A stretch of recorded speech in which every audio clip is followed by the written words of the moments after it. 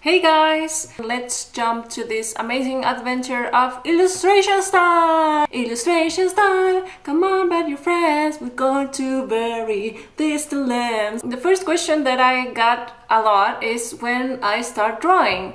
And that is super difficult because I start drawing since I can grab a pencil in my chubby hands.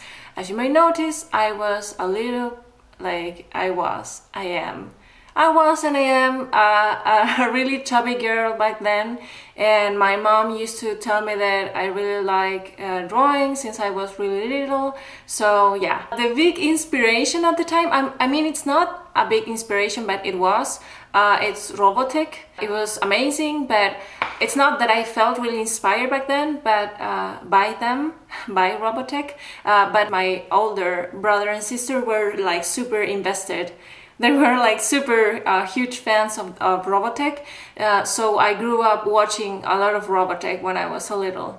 And then Sailor Moon came out. I was really excited actually, but I remember the feeling of the first episode ending and I was crushed because I want to see more, I want to watch more episodes, I want to know more about Sailor Moon and their costumes and the warriors and the evil guys and stuff like that. Well, Sailor Moon ended, like the whole season, stuff like that, and then Cardcaptor Sakura came out. In that time, Cardcaptor Sakura was the shit. I mean, I remember watching the drawings and the illustrations, and the colors were so amazing, and the sound effects were like amazing, and the music, like the soundtrack, the characters, and just having the idea that Sakura changed her wardrobe every time she captured a card, it was like, are you fucking kidding me? But whatever, I felt really inspired back then with those TV shows. So it's not hard to tell that I love anime.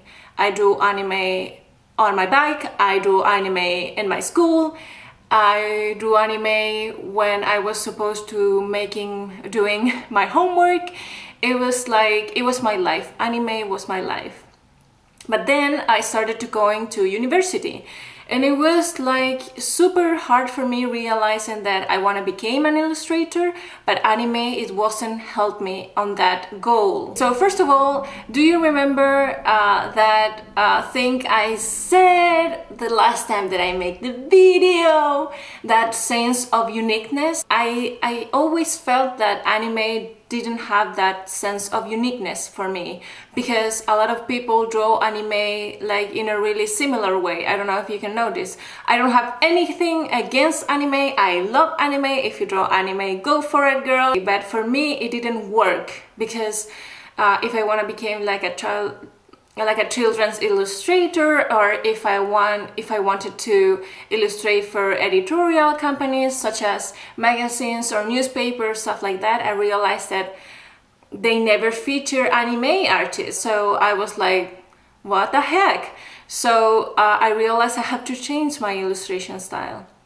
I want to become known for my own illustration style, and not for, oh, do you know that girl like Fran something who draws like super good anime? Because I will be another girl who draw anime, which is okay, but I didn't want that.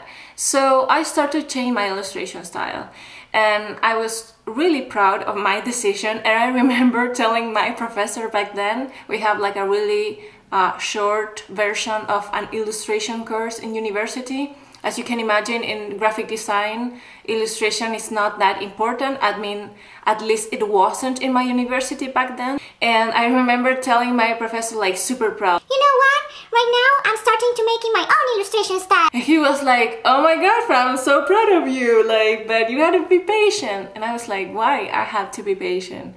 And he told me that having or developing an illustration style can take years.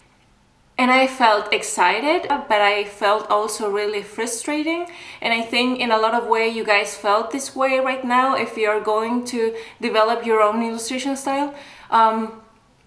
Because thinking as a 20-year-old something will take years, it's like, oh no, my god, it's so boring. Can I have the illustration style like now? Because this is so much time. I have so much things to do. But I want this so much that I say, fuck it, I will do it. It will take years, I will make it. If it will take months, that didn't take months, I will do it. And so I did it. Let's make a recap of the context. I was in second and third year of university. Second year, it was like the beginning of the third year of university. And back then, my family were really into a budget. So quitting graphic design and starting another career, like an illustration career, it wasn't possible. I had to finish graphic design and learn illustration by myself. So the thing that I figured out, this whole like system, this illustration system, is that once my classes were finished, I will go to the library, lock myself into the library, my university's library, and that was the period of time when I'll start to do my research. All the research that I need to become an illustrator. Because as you know, I couldn't afford an illustration class or a workshop or something like that. So I became really invested in knowing new illustrators, why they became so popular, books. I was really into Illustration Now books, and I was also really inspired by the Pictoplasma illustrations book. So yeah, but you already knew that. In this research period of my life, I became really obsessed with Marguerite Sauvage, which is a really cool French artist. I don't know if you know her, but if you don't, you have to check her out because her illustrations are amazing. And I really become really fan of Barbucci and Canepa, which are a couple. She paints and he draws, and they illustrate an amazing comic book which you have to read, which is Skydoll. And I remember reading Skydoll for the first time, and I felt really inspired by them. So Marguerite Sauvage and this Canepa Barbucci duo were like a really they were like a real love crush for me.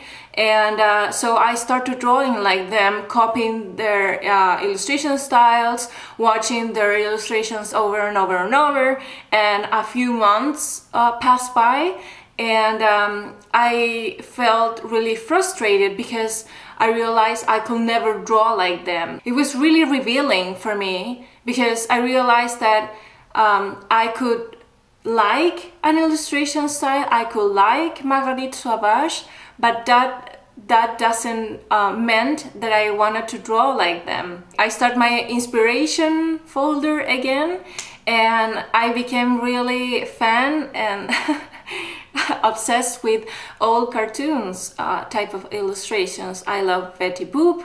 I love how Mickey Mouse arms they look like, because I don't know if you notice, if you ever watch old cartoons type of thing, like the black and white old cartoons.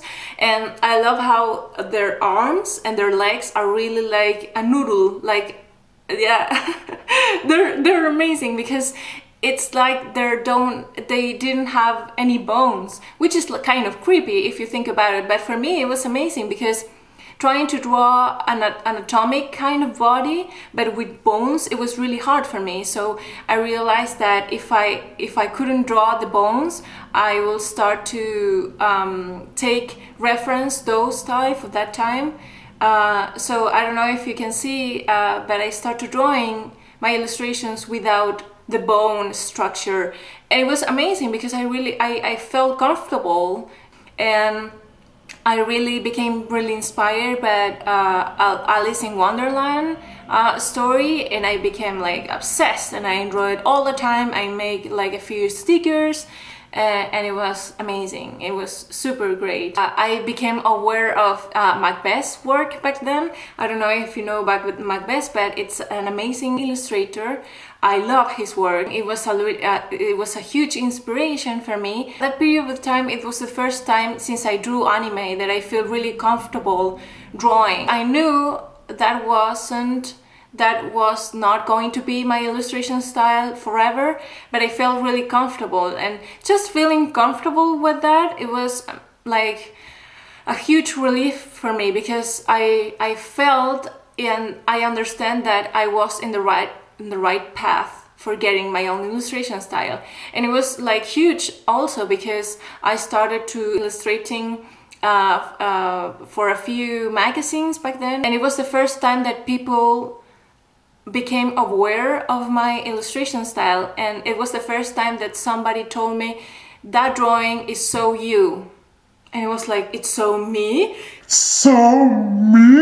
It was so great. The thing is that since Sailor Moon, it wasn't my direct reference back then, because I tried to get like super far away of anime, I start to remembering the TV shows that I watched when I was a little. And I remember like a lot of TV shows that really inspire me right now, such as Hey Arnold, or Real Monsters, or As Told by Ginger. It was like, I mean, it was my favorite TV show back then. The Wild Thornberrys too. I mean, all that classic super type of drawings. I realized that I wasn't alone, because since I was starting to making my own illustration style, I realized there were a lot of young female illustrators as well as me. So I was like, oh my god, I'm not alone. And I became really a fan of their works, such as Anke Beckman, Gemma Correll, Vera Brosgol, Lorena Alvarez, Meg Hunt, among others. So right now we are in the present, guys. It's amazing, this whole journey. I'm sorry if this was really fast. Right now it's an amazing period of time for me, because for the first time I really feel comfortable with my drawings, and for the first time in my whole career I stopped comparing me with other illustrators. I think that I became aware of my own illustration style, and I don't know why, but I don't have this huge pressure anymore of what I'm supposed to drawing, or what are other illustrators doing. And I also have inspirations and stuff, and there are a lot of illustrations who inspire me, but most of it, I think that I became obsessed of improving my illustration style, and pursue my dreams, and getting better at what I am right now, but I'm not like comparing me. And right now I'm really into watercolors, because I realized that I love how the watercolors look in my illustrations. So my main inspiration right now are illustrators who are making stuff with watercolors. I won't read those names because they're really fantastic. Yelena Brikenskova, I'm sorry if I'm saying your name wrong, but she's so talented. I love also Isabel Arsenault, and Amélie Flechais when you're reading it. So yeah, guys, I think that's my journey so far. I mean, I don't know what else can I say about that. I received a lot of questions for you guys, and I'm also wanted to thank you like a lot for the great feedback you gave me in the past 2 videos, because you're amazing. Since I got like a lot of questions, I realized that it will be a better idea if I do like a FAQ type of video, because there are a lot of questions. So yeah, that's it, guys. I hope you're having an amazing day. Thank you so much for watching, and I see you later. Bye!